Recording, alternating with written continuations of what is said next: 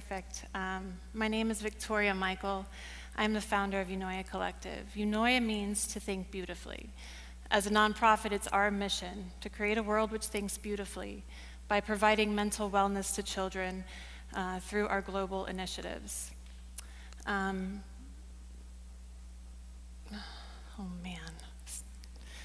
Through our global initiatives, especially to those children who have been affected by abuse and neglect. In the early 1990s, CDC and the Kaiser Permanente teamed up. They evaluated 17,000 participants to better understand the relationship between ACEs, or adverse childhood experiences, and adult health and well-being. They found that the wider the extent and exposure of 10 types of family dysfunction, abuse, and neglect, the higher the risk for maladaptive behaviors, mental and physical illness, and even early death. Here are brain scans of two 3-year-old boys. One was raised in a healthy home, and the other was severely neglected.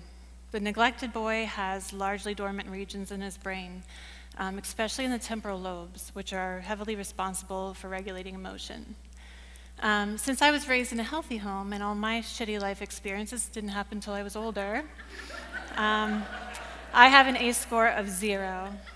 And I am of the lucky few. The CDC reports that 67% of people have an ACE score of at least 1 or more. So statistically, you're either one of them or you're sitting between 2 of them. These people are our family, our friends, our loved ones, and sometimes even our children. Dr. Vincent Felitti is one of the pioneers of the revolutionary and still widely underutilized ACE study, and he insists that ACEs are the main determinant of the health and social well-being of our nation, dare I say, world. So the next time that you're watching the news or you're dealing with that asshole from work, and you think to yourself, what the hell is wrong with this person? Try asking instead, what happened to them? The cycle of pain is powerful and prevalent, and often without treatment, that pain turns to hate. When that happens, the victim becomes the villain and our empathy fades to apathy. And when that hate doesn't turn outwards, it often turns inwards, resulting in re-victimization and self-destruction. So today, I want to share with you a few tools we employ through our programs to promote healing and to create a world which thinks beautifully. First, acknowledge your pain, and maybe you have in the first few minutes. We should have all listened to the late King when he said, if you want to make the world a better place, take a look at yourself and make that change. And the good news is that you can. That same rapid proliferation that made the brain so vulnerable to trauma in our earliest years may not be so rapid, but it's still doing its thing. Neuroplasticity is the brain's ability to adapt, reorganize, and regenerate healthy cells while pruning the old ones. Quickly, Marvin, just want to thank you for being my model RMC. Very nice.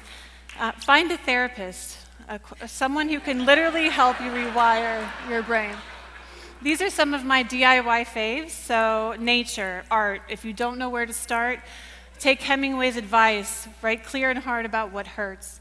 And meditation is also a powerful practice, but the most impactful way to negate the effects of childhood trauma is building healthy relationships. Human connection, as validated by Dr. Bruce Perry on a recent 60-minute special with Oprah. She elaborated to say, what he really means is love.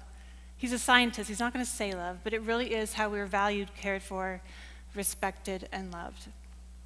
She then went on to speak about that person for her after years of sexual abuse, her 4th grade teacher.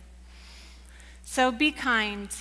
You never know what people are going through, and you don't know how an act of kindness can be transformative in someone's life, which you would know if you saw Deadpool 2. It's a really good movie. And last, I want to share with you something my therapist shared with me. She said, it isn't until you do the work of healing to become whole and confident humans that you can be authentically kind and gracious ones. So be kind, not just authentically, but intentionally and especially to those who you feel don't deserve it. It is very likely they are the ones that need it the most. And if you are unable, then maybe it's time you spoke with the man or the woman in the mirror. Thank you.